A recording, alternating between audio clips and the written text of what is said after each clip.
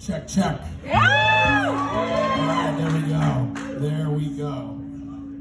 All right, guys, how we doing?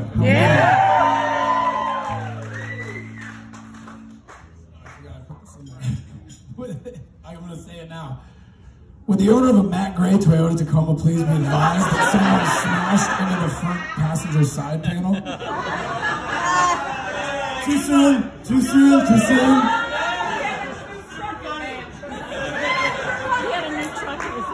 He had it like not even 2 weeks until we back to the No. Sorry, I'm not very good at doing scenes very well. Alright, guys. To be honest, I'm not actually normally like nervous to perform. This is something I do quite often. But I think it's just I'm just around so many people that I love. You know, I know I really don't want to screw the pooch on this one. I think I'm supposed to picture everybody in their underwear or something like that. 7 of us are in kilts. That was a bad idea. All right, so my name is River, and for those of you who don't know me, I'm Kevin's birthday bro. Sorry, Brendan and Steven. I know that we're birthday bros too, but this is Kevin's day. We were born on the same day, but I was born 12 hours earlier, so it explains my obviously superior maturity level. I'm also Corey's surrogate boyfriend when a good dose of reality TV is on. Kevin's too busy playing video games to enjoy The Bachelor. I know, such an underrated show. The episode where Colton like jumps the fence and like all the camera crew doesn't know where he is. It's compelling television. So I actually wasn't there when Kevin and Corey first met, but I've gotten to know them so well over the years that I think I have an idea of how it might have gone. So here it goes. They met dancing under pretty lights, and when I say pretty lights, it wasn't that the lights were actually pretty. Pretty sure that was the DJ. Am I right on that? I'm right on that one. Dodged a bullet there.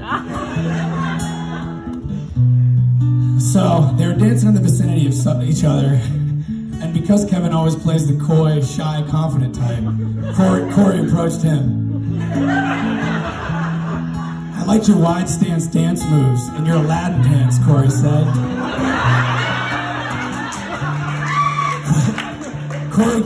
Kevin gazed into her eyes as if seeing the moon and the stars for the first time ever and replied, what?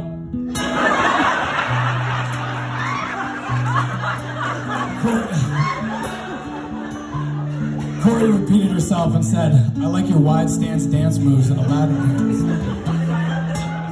And Kevin said, oh, thank you. These are my party pants. And I love them.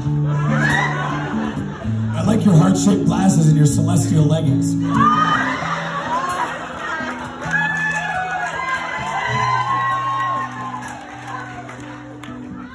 Oh, these are things, Corey said, because if anybody knows Corey, that's a classic Corey expression. So maybe you could come hang out with me after the show at my place, Kevin said. I live with a dog named Rafiki and his owner, a Marine who loves the movie Frozen, and another guy who also loves the movie Frozen. And when we get there, they'll both probably be wearing robes, drinking from our kegerator, and singing along to Frozen. That sounds wonderful, Corey. And in the morning, we can find a great breakfast place on Broadway with bottomless mimosas. Yeah. We can go there every Sunday, and that can be our thing, going to brunch with bottomless mimosas. Even though it's pretty much every millennial's thing, going to brunch with bottomless mimosas. That can be our thing, she said. Which I will say is amazing. You guys really, like, when I think brunch and bottomless, I think Kevin and Corey. It's crazy. You guys have owned something that's as cliche as anything else. That's great, because mimosas don't bother my sensitive tummy, Kevin said. Kevin's been known to have a weak stomach. He normally drinks Coors Light. Banquet's a little too heavy for him.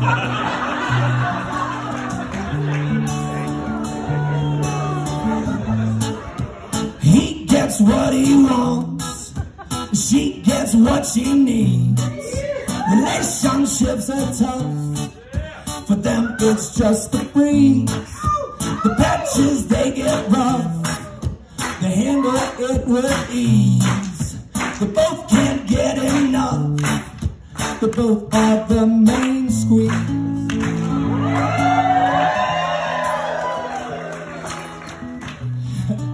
When do we do, said Corey. Well, then we meet each other's friends, said Kevin, who are some of the best people on the planet that love us as much as we love them. And we all grow and learn from each other through the good times and the bad. But no matter what, we'll always have each other's backs, and we will always support each other in times of need. Because that's the kind of people we are. Kind, compassionate, and loyal. And some of us even get matching tattoos. Twice.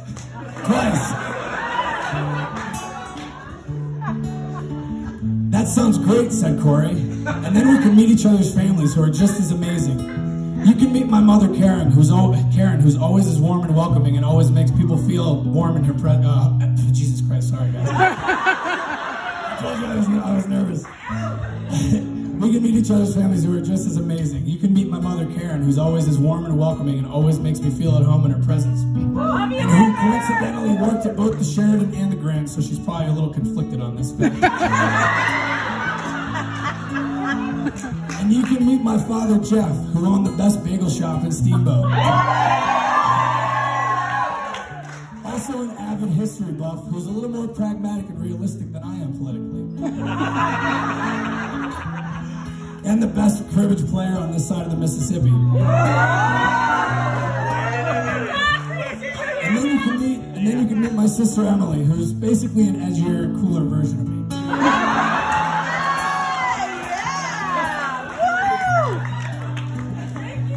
And then you can meet my parents, said Kevin, who most of my friends think might actually be cooler than me. My father, Terry, who's laid back, calm, and collected, who's shown me all of the best stashes that I know on the mountain, and who makes margaritas so good that they've had a reputation in our friend group since before most of us were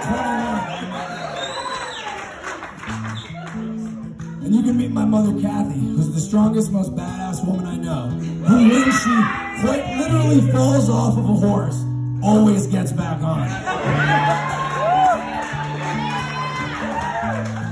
And also who, for a period of time, falsely assumed River enrolling her ATV.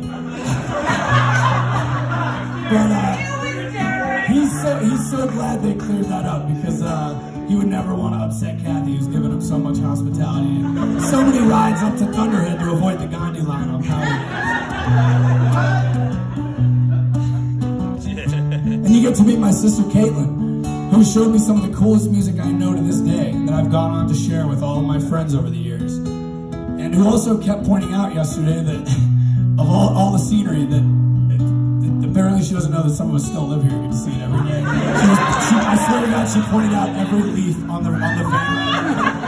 River, are you looking? Are you paying attention? Kidding, I'm still up here a lot. Alright. Oh, the other thing is my sister Caitlin did, talking as Kevin.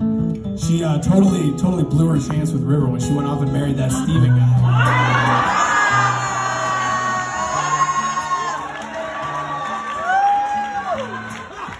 He gets what he wants. She gets what she needs. Relationships are tough. For them it's just a breeze. The patches can get rough. They handle it with ease. We both can't get enough. We both are the main squeeze. So will there be dogs, Kevin said?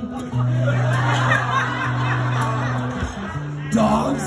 Corey said, of course there will be dogs. Dogs as far as the eye can see. have a dog named Buddha who's so happy and full of love. In fact, he loves people so much that it hurts him sometimes. Ooh, I want a dog, said Kevin. We'll name her Arya after a character in a totally overrated TV series. She'll be a bit of a weirdo, but if you've got some treats and she gets comfortable with you, she can be the sweetest pup ever. Oh, and we can get a puppy who's the cutest puppy ever and who's the best rafting dog you could ask for. And we'll name him Sushi, knowing full well that's a girl dog.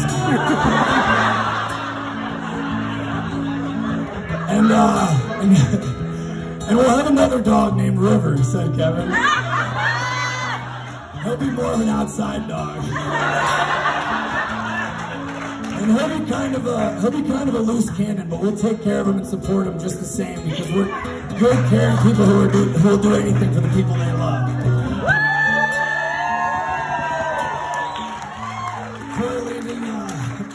Corey leaned in closer to Kevin so that he could hear over the blaring bass and said, "So, what's your name?" Kevin, he said, "Kevin McAllister, not to be confused with Macaulay Culkin's character in Home Alone. But you can call me Stokesy. What's your name?" "I'm Corey," she said, "but you can call me Hermione." Because Corey was still going through that intense Harry Potter phase. And I'm pretty sure she's still going through. "So what do we do now?" she said. Kevin replied, "Well, now we go start our lives together. We have laughs, we have cries, we have good times, we have fun times, we have bad times and sad times, but sometimes the saddest times are the best because we'll have someone to always be there to console us.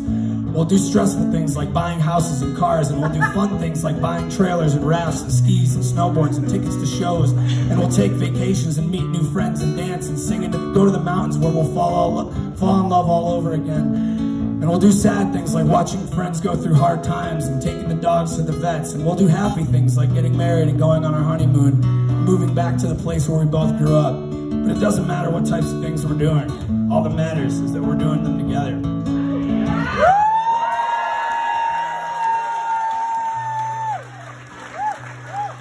Well said, Corey. Well said, Corey. What are we waiting for? Kevin leaned over and said, "For this fat, pretty lights bass drop." He gets what he wants. She gets what she needs. Relationships are tough. For them, it's just a breeze. The hit delivery. They both can't get enough. They both are the main squeeze. Who gets what he wants? She gets what she needs. Relationships are tough. For them, it's just a breeze. The patches can get rough. The hammer, it repeats. They both can't get enough. They both are the main squeeze.